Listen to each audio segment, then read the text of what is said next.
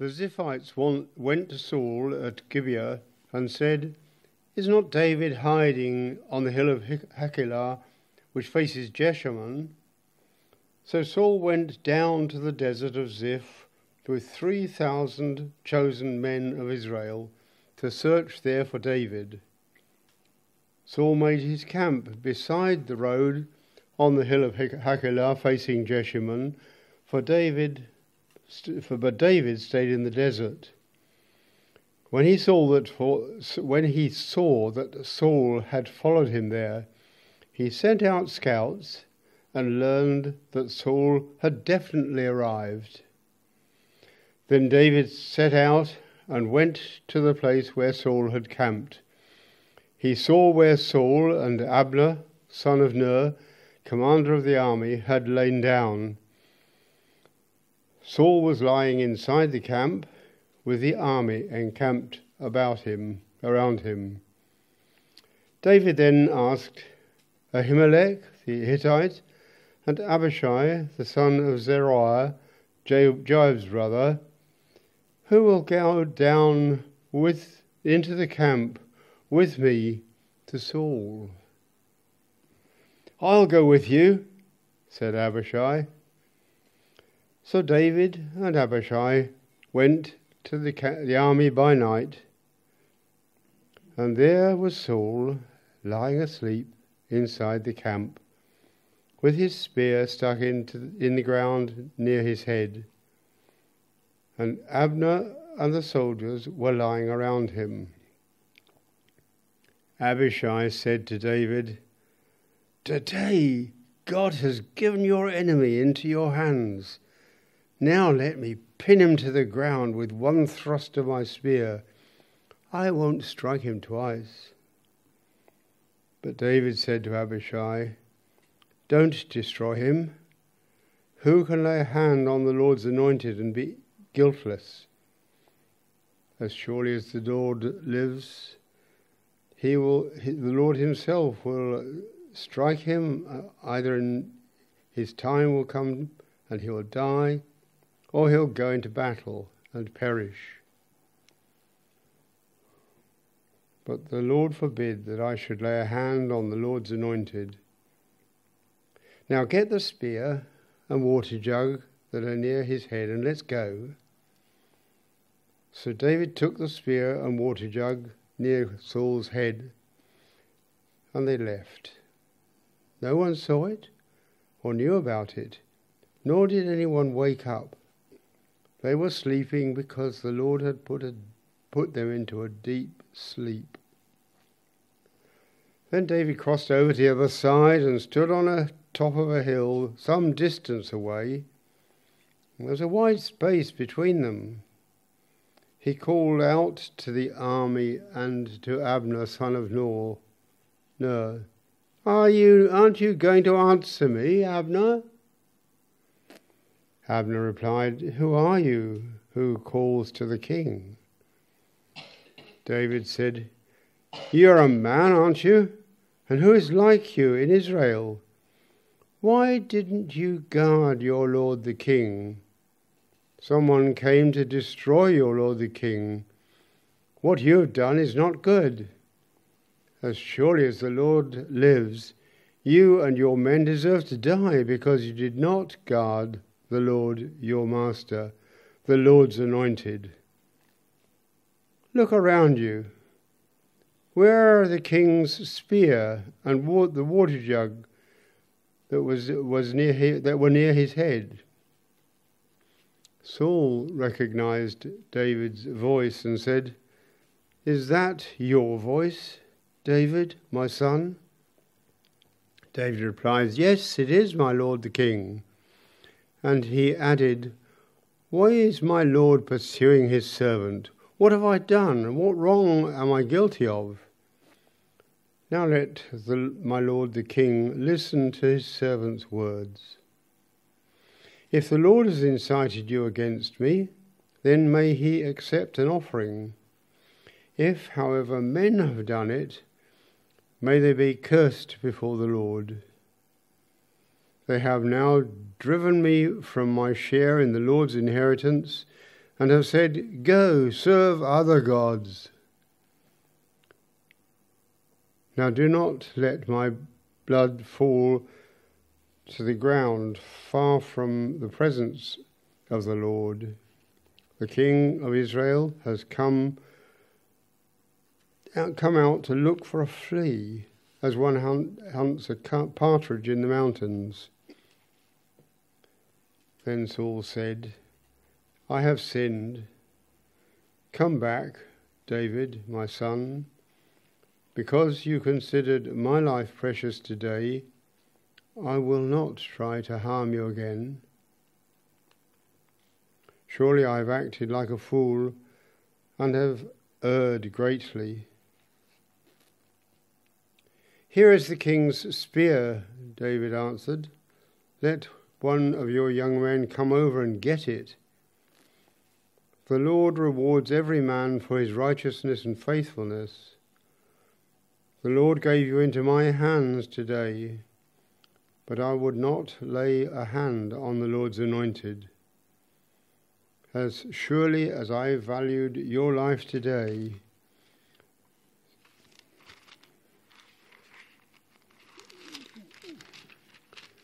may the Lord value my life and deliver me from all trouble." Then Saul said to David, "May you be blessed, my son David. You will do great things and surely triumph." So David went on his way, and Saul returned home.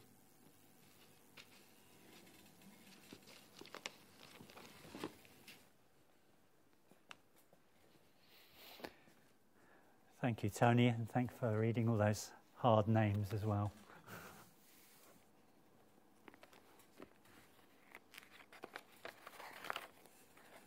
Let's pray. Lord, once again, we thank you for your word, and I ask that you'd help me to unpack it for us, that we might know what you're saying to us for this time and in this place. Thank you, Jesus. Amen.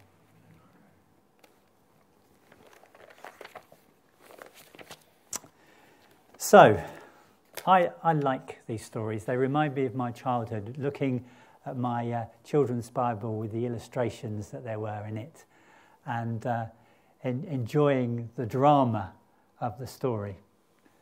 Of course, at that stage, I was only getting it on one level, the physical level, if you like. But as you read it as an adult, you realise the spiritual enormity of passages like this one. So, David spares Saul's life. I would encourage you, because I put in, or Jill kindly put in the notice sheets for us, that I was going to look at two passages today. One was this one, and the other one was chapter 24. But when I looked at them again, I thought that's just far too much to deal with on one Sunday morning. So I really would encourage you to go back and read chapter 24, and indeed 25 as well, because they feed in to what we find David doing here in chapter 26. But in this particular place, chapter 24 which has similarities with this chapter, because again, Saul is chasing David, but David refuses to take his life, has the opportunity to do so. But in that case, the focus is on not returning good, or returning good for evil, get it round the right way. Whereas in this particular chapter, the focus is on leaving things up to God. Leaving things up to God. I mean, I was interested, sort of Ailey was touching on this in her prayer as we were worshipping together, about, you can't see what's going on, you're struggling to cope with something sometimes, you need to leave things up to God. And that's hard. That is really hard. And there are all sorts of reasons why it's good to do that. And we'll get to some of those in a minute. But David has been learning lessons through his life, and indeed from what's happened in the previous chapter or two, to do that in this situation that we find him in here now. And in chapter 24, when this whole scenario has played out the first time, at the end of it, you find Saul basically saying, okay, David, I'll leave you alone. I'm not going to pursue you anymore. I won't try and take your life. Well, we've read what happens. He can't keep to that. He's so consumed by an evil spirit that he's determined to take David out. And it's only a momentary repentance, if that's even such a thing. And he's down now to his old tricks again. He's out there hunting David down. We would think that this would give David even more reason, wouldn't we, to finish the job. Finish off this man once and for all. I've lost count of how many times he's tried to take David's life. It's at least 5. But David doesn't see that revenge is something that he should take on board. I guess this is perhaps the first point for us to remember. Personal revenge never achieves anything. It never achieves anything. We must leave things up to God. If we take things in our own hands, then we're foolish. We need to learn from David's attitude.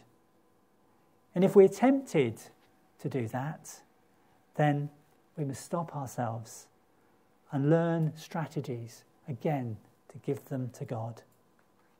You see, instead of something like personal revenge, there are 3 important areas that we can trust God in. Firstly, we can trust him to make things right. We can trust God, secondly, to protect us. And finally, we can trust God with any reward we might receive for living for him. And David demonstrates all of those 3 things in this passage.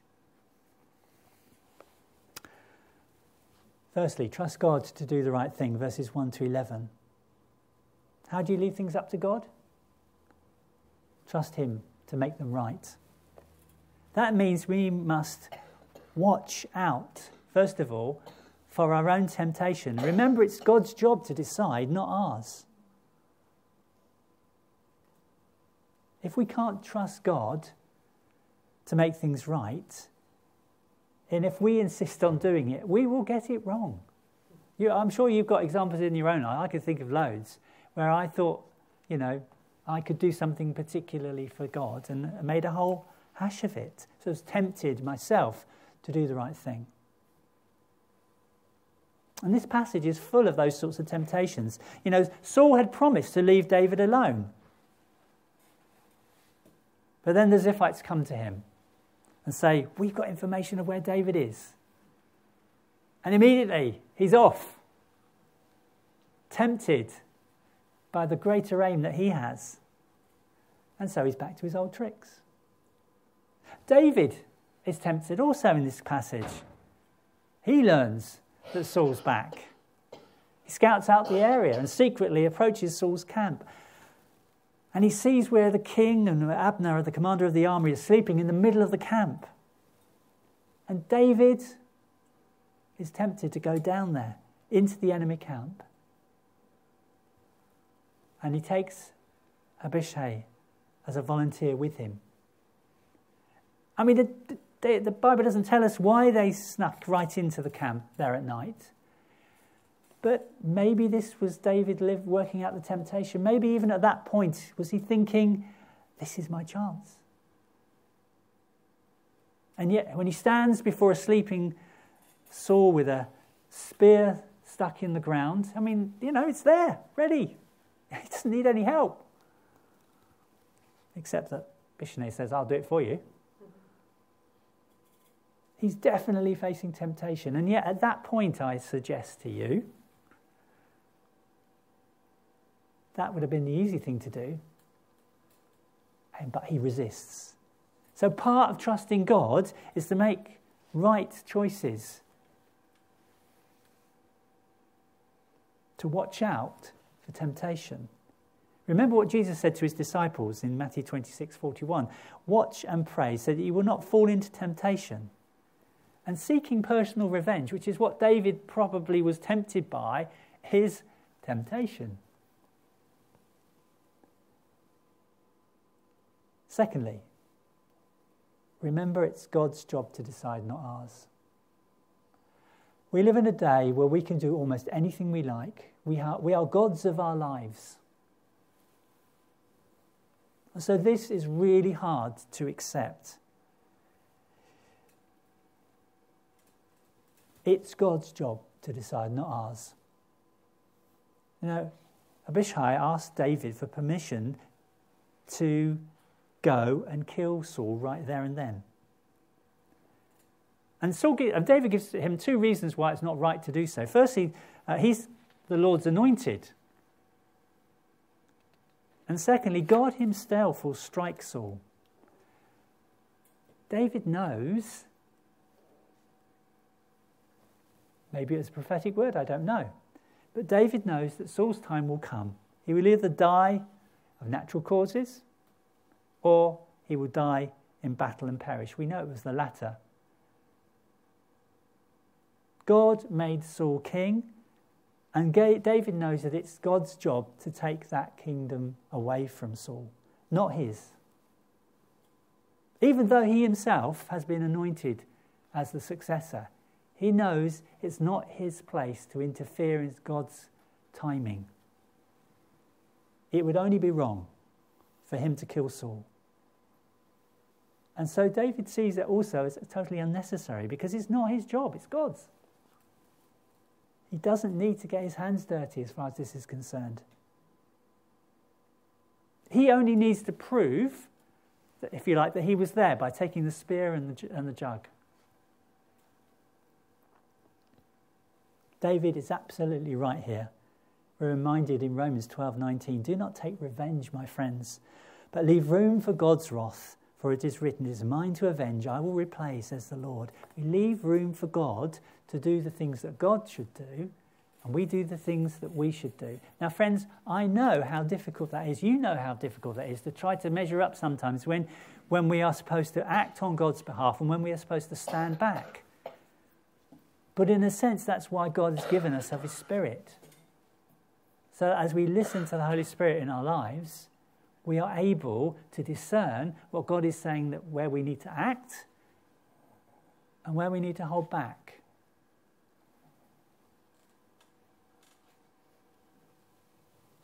How do we leave things to God? Well, first of all, we trust that he will make things right. Secondly, we need to trust that God will protect us. And we need to commit our ways to the Lord. Firstly, we trust in God and not in people. We all know that people let us down. But the truth is, God will never let us down ultimately. David takes that spear and that water jug, and they leave the camp, and they make their way out without waking anybody. It's not because they're expert camp invaders. They've probably never done that in their lives. Who would be foolish enough to go into the enemy's camp? It's because God is watching out for them. He's protecting them. He's put the soldiers, we're told, into a deep sleep so that no one would wake up. And yet once they're safely out of the camp, David calls out to the army, especially to Abner, the commander of the army, and he rebukes him for not watching out for the king. And of course directs his attention to the 2 missing articles. The point here is that if you trust in God, not people, then the plan goes God's way and will be successful. They were perfectly safe because they were following and being protected by God. And on the other hand, Saul was being protected by Abner and 3,000 soldiers, and they were completely defensive because they were not trusting in God. You see the difference? And secondly here, as far as trusting God is to protect us is concerned, that we must commit our ways to the Lord. In these verses, David explains that if God had told Saul to come after him, then David himself would make an offering because that would be God's will. And somehow he would give his life for his God. But if the men had done it, if it was a man-made thing, then they would be cursed before God. David had been driven from his own people, driven from his own land. He'd been driven to other lands where he could have been tempted by foreign gods. So which one was it? Either God has told Saul to come after David, or wicked men have done that. Either way, David is going to commit his future, his whole life, into the hands of God. Commit your ways to the Lord. Trust in him, and he will do this. He will make your righteous rewards shine like the dawn, your vindication like the noonday sun. You know, that's the psalmist writing those words. If we commit ourselves to God, he will protect us. And finally, trust God to reward us. Doesn't necessarily sit comfortably, this one, with us, does it? Perhaps, I don't know. But the Bible tells us that God rewards all those who do right. David tells Saul to send one of his young men to come over and to get the spear.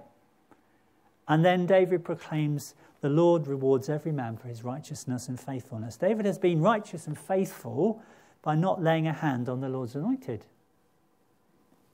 As surely as David values Saul's life that day, David expects the Lord to value his own life and deliver him from trouble.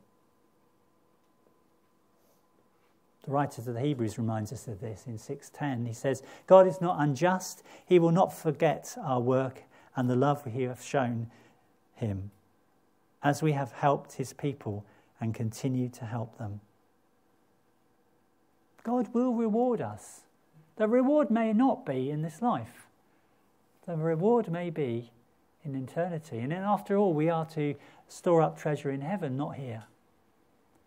So we don't necessarily look for fame. We don't necessarily look to fortune in this life. That's not the reward we're looking for.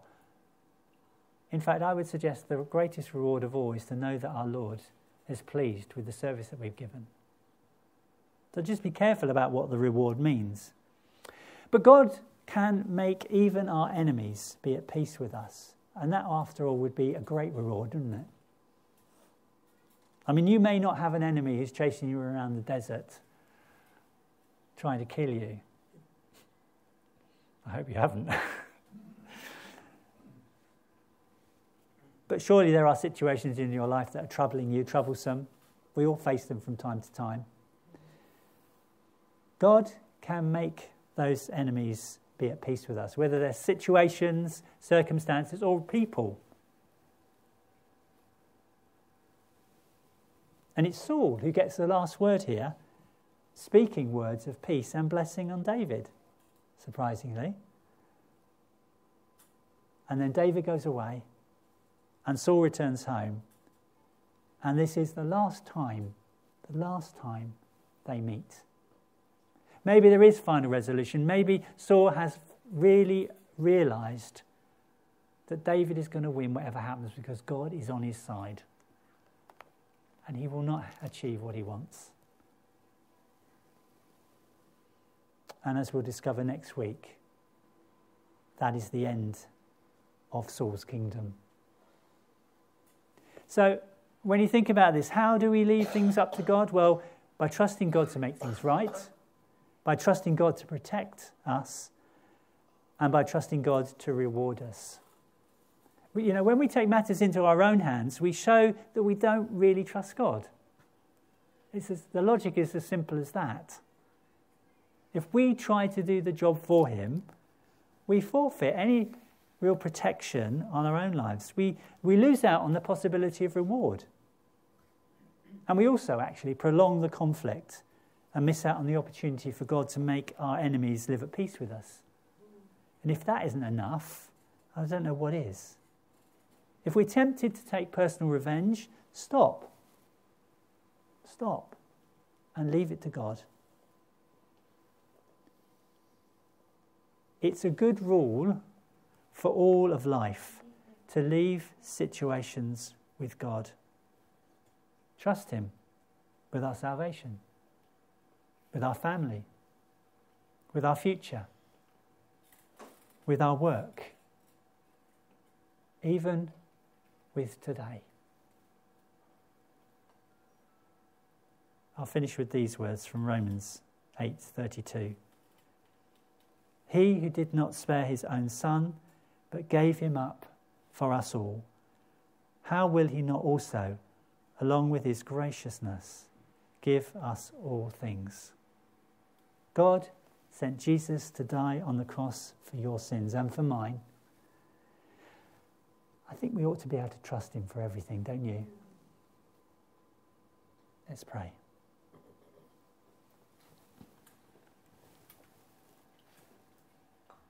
Heavenly Father, thank you for the example here in David's life of him having learnt through the lessons of his experiences that trusting you, leaving things up to you, was going to result in the best possible outcome. And thank you, Lord, that we can take these lessons from David's life and experience and apply them to our own situations today, even though it's many thousands of years later, even though our circumstances are completely different. You haven't changed, and the way you operate hasn't changed, and you still wish to work with us, your people, in the same manner. I pray today that you help us with this. In Jesus' name, amen.